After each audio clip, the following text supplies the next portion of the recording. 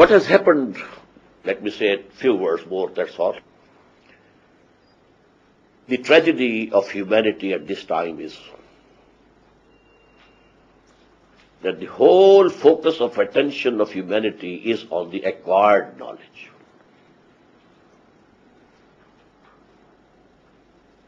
It has just discarded, put the revealed knowledge away.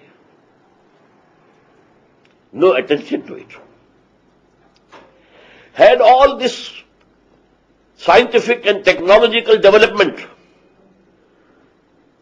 been supplemented alongside with that, the spiritual knowledge, there would have been nothing bad. But now what had happened is, we have closed one eye of ours. Believe. We don't believe. Maybe. Can't say for sure that there is God. Maybe there is one. But the universe is very much here. We must apply our intellect to understand this universe. We can't say whether there is some human soul or spirit also. Maybe there is some. But the body is very much here. So we have to look after it. We can't say whether there is any life after death. We can't say. Maybe, but we can't say. But this life is here. It is real. So we have to focus our attention to this life. In this way, for those of you who know the word Dajjal and the Antichrist in the West, that big human catastrophe which is going to come. One-eyed Dajjal, according to our traditions. And that is one eye. Allah gave us two eyes. The spiritual knowledge and the material knowledge. We have closed one and opened the other to the extent, extreme extent. This is the calamity. Now our knowledge has become destructive. Humanity is fearful at any time. Any accidental war can start and which can wipe out life from this planet. The good old planet Earth. It can happen. Lastly, Allama Iqbal's philosophy is called the philosophy of self. Khudi. One of his disciples, he asked him, what's the source of your philosophy? Is it from Nietzsche or Bergson or some other person? Sayyid Nazir Niazi was one of his disciples, so to say. Iqbal said to him, okay, come tomorrow at that time and I will dictate to you. He told us in one of our Quran conferences that I was very glad that the poet of the East will dictate to me the source of his philosophy of Khudi, philosophy of self. So I went there very happily. But he said, take out Quran from that shelf.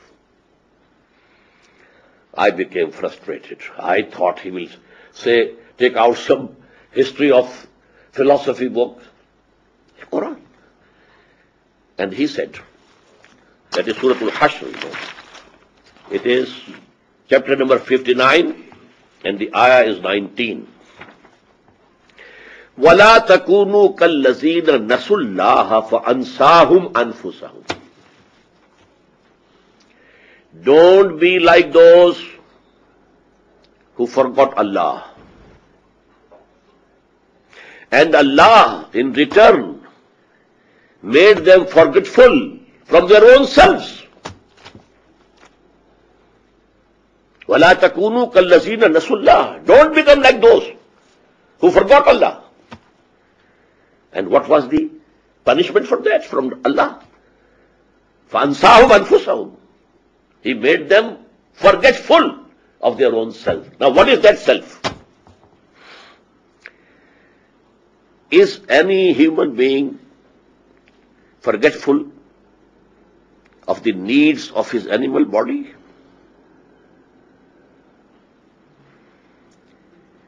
If there's some disease, we run to the doctors.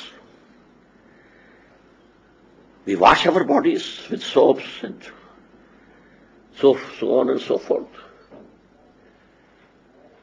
Who is forgetful of his body? His animal being. So what is that self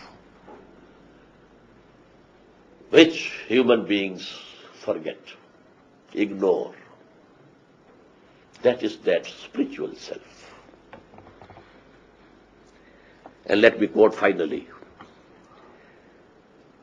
We may call it a verse from Upanishads, the Hindu scripture. Very beautiful. Man in his ignorance, man in his ignorance identifies himself with the material sheaths which encompass his real self. Real self is something else within you. And these are the material sheaths, these bones and these flesh and this skin.